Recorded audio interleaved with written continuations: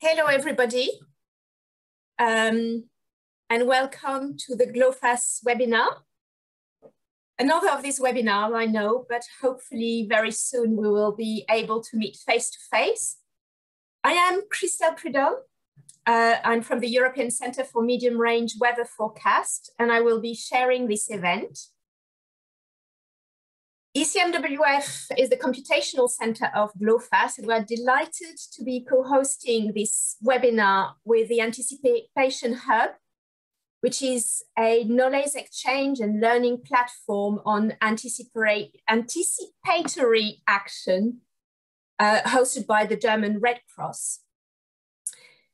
This webinar is also supported by the Joint Research Center of the European Commission, and really I want to thank everybody to have helped. It's kind of really well appreciated.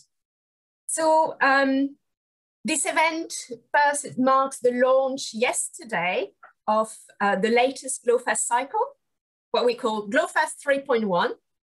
And really, we wanted to take this opportunity for us to share with you what it is all about and being able to have a little bit of some sort of discussion and Q&A. So thank you very much for attending. We've got a very full schedule. We've got opening remarks by Peter Salomon from the JRC. We've got then a bunch of presentation about GloFAS 3.1 and how GloFAS is used for anticipatory action. We've got then some sort of Q&A session as interactive as we can. Bear with us. And then after that, we'll have a kind of more demonstration session for those who perhaps know a bit less about GloFAS and want to learn more. So, you know, everybody is welcome to carry on with us. The meeting will be recorded. The recording has started, and we'll be using that for outreach material. So how is it going to work? I mean, a lot of the talks will be from us, but you can ask questions through the Q&A box.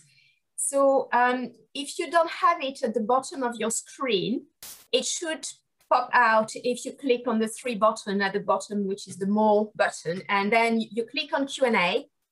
And this is where you will post questions and the team will answer them. And then some of them will also be picked up for the discussion.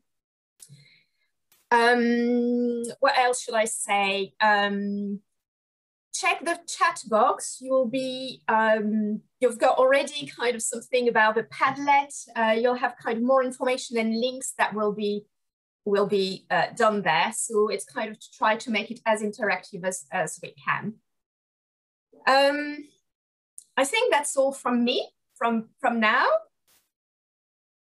I'm just trying to click on the next slide and it doesn't work. Here you go. So Padlet, please introduce yourself through the Padlet, and then we'll summarize who's joined us at the end of the session. And yes, you will also be asked questions through the Mentimeter platform. So then we can have your feedback about today.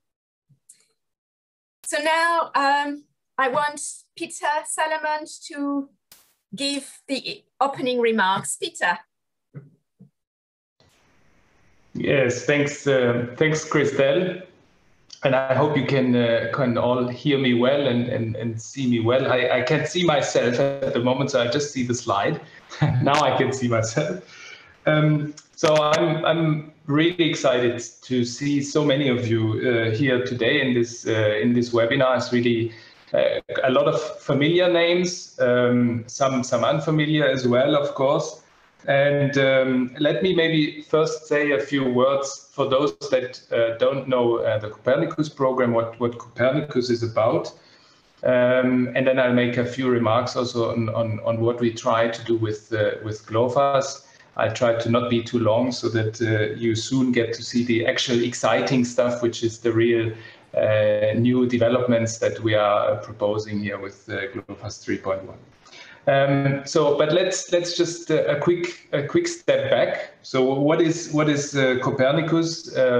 Copernicus is the European Union's Earth observation program. I'm sure all of you have heard about the Sentinel satellites, which are really the core of what the Copernicus program is about.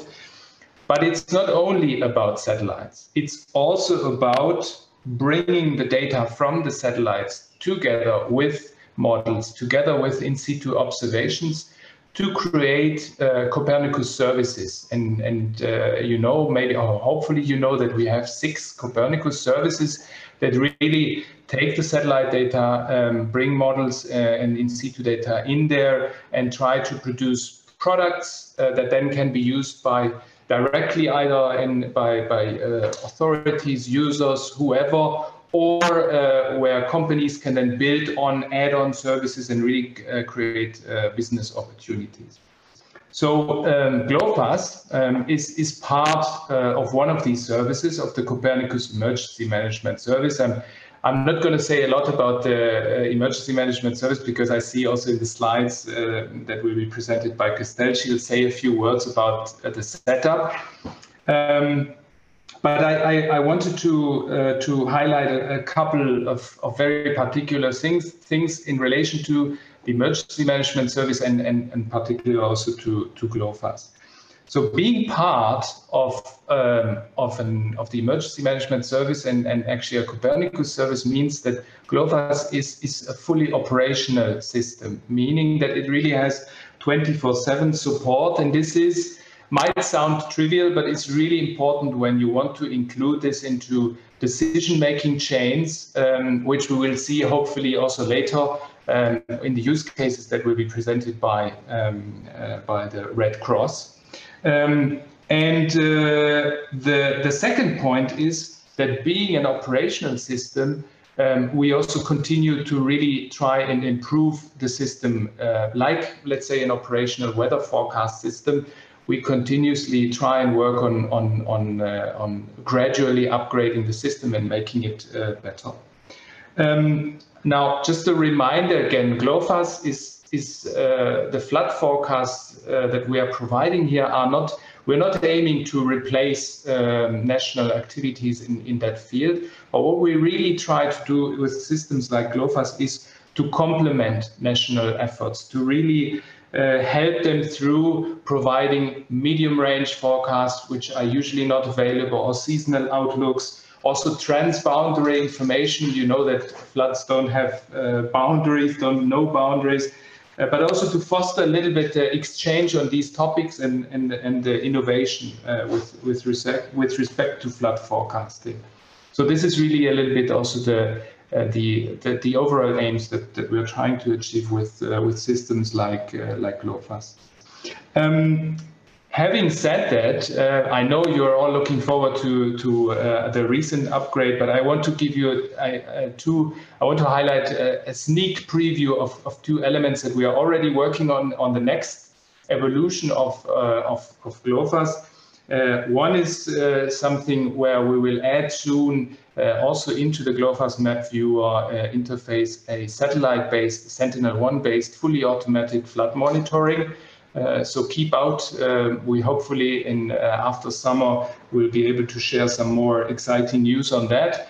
And then even though we are today talking about 3.1, the team working on the further development of GloFAS is already looking into the next evolution, and that will include a higher spatial resolution of the system, which is currently at 0.1 degree, and of course a new calibration. So I'll leave it at that. I think we are all looking forward now to know a little bit more about the scientific technical details of GloFAS 3.1. I just wanted to thank all the colleagues that have made this webinar possible, colleagues in the team at the Joint Research Center, as well as colleagues at the European Center for Medium Range Weather Forecasting, University of Reading, and especially the anticipatory hub from the Red Cross that is co-hosting this event. So I'll leave it at that. thanks a lot, really, for joining today. And I hand over the mic back to Christelle.